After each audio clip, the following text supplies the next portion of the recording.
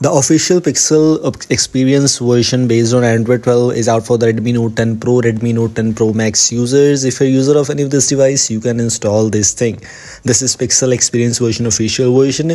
Although the Plus version is still not officially rolled out, and this Pixel experience version is already available for the Redmi Note 8 and a lot of other devices. The version which we are using here, which of course based on Android 12 with the latest December security patch, not latest, of course January is going on right now. But yes, December security patch is a January security patch is not so implemented yet while making this video, but December security patch isn't that bad.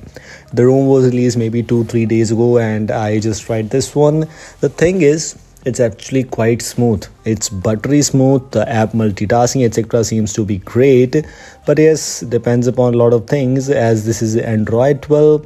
Android 12 compared to Android 11 is still not that great. It's just my opinion, as always. It's not that great.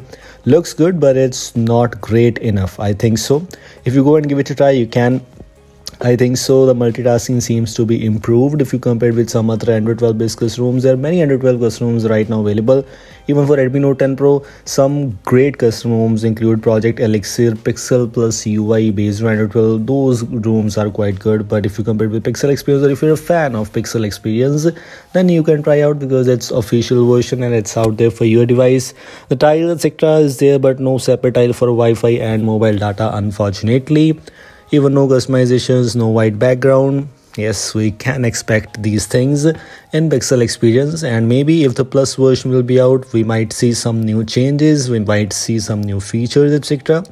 Let's just talk about some bit of things about here. For example, let me show you the Google Photos storage, if it is there or not.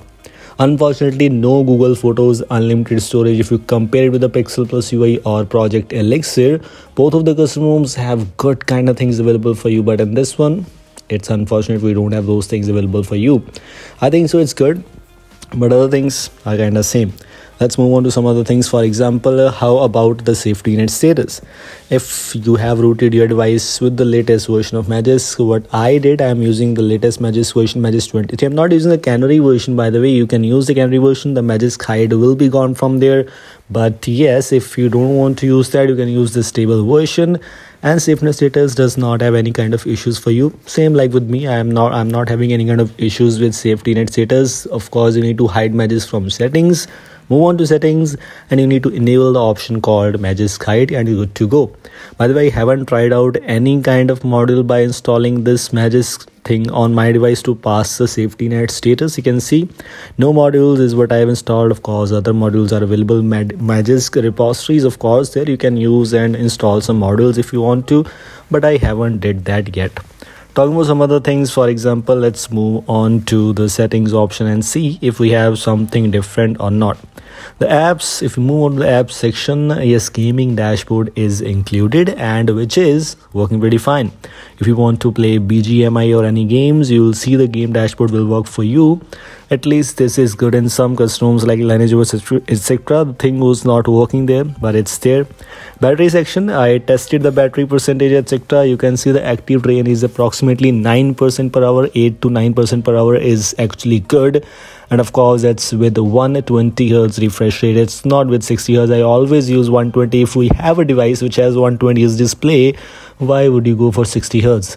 Some users will go there, but yes, I'll be always using 120 Hz on my device. Morning theming etc was expected, which is working pretty fine. You can see themed icons is there. You can even use to customize the app grid etc. By the way, the Pixel launcher which it is included is not the modified one, so the icons are same with the default Pixel launcher. No face unlock expectedly. Of course, you cannot expect face unlock very soon, but yes, we may expect it. Let's see how much time it will take. Other things are kind of same. If you move on to the system settings, you can see some gestures like almost same, no major customizations, nothing at all. If you want to install this build, installation is same like other custom ROMs. Make sure using any good custom recovery.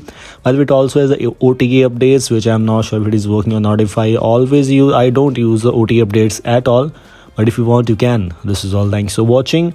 Goodbye.